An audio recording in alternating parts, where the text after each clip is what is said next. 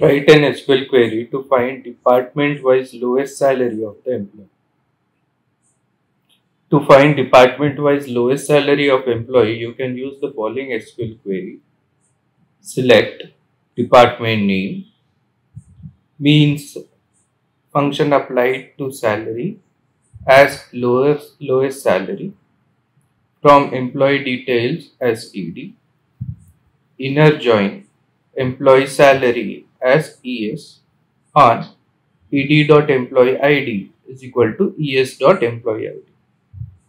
Inner join department as D on ED.DepartmentID is equal to D.DepartmentID. Group by department name. In this query, employee details should be replaced with the actual name of your employee details table. Employee salary should be replaced with the actual name of employee salary table. Department should be replaced by actual name of your department table. ED, ES and D are table aliases for the respective table to simplify the query. Employee ID should be the common field that links the employee details and salary table. Department ID should be the common field that links the employee details and department table.